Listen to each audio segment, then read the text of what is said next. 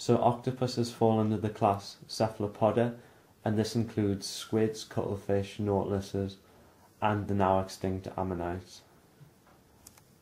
So Cephalopoda is in the phylum Mollusca, which includes animals like snails, clams, chitons, and tusk shells.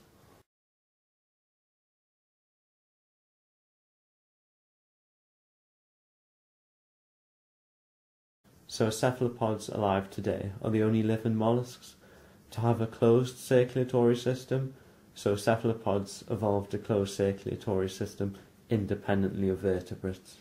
So this is a good example of convergent evolution.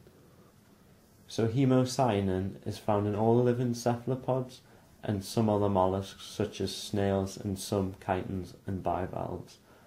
So hemoglobin is actually also present in some chitons and bivalves.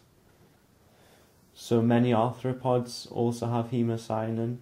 So this includes horseshoe crabs, lobsters, centipedes, and even some species of insects, despite their tracheal system. The tracheal system is just basically holes in the insect that takes oxygen directly to tissues. So centipedes and millipedes also have a tracheal system, and some species of spiders as well. So the genetic sequencing of hemocyanins found in mollusks is actually very different to the genetic sequencing of hemocyanins found in arthropods. So mollusks are thought to have evolved hemocyanin about 740 million years ago, and arthropods are thought to have evolved it 600 million years ago at a completely different time, and also from similar yet different proteins. So Cephalopoda is split into three subclasses.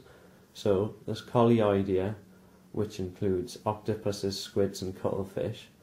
There's Nautiloidea, which includes today's nautiluses, and Ammonoidea, which includes the now extinct ammonites. So all colioids alive today have a systematic heart and two branchial hearts, whereas nautiluses just have one heart.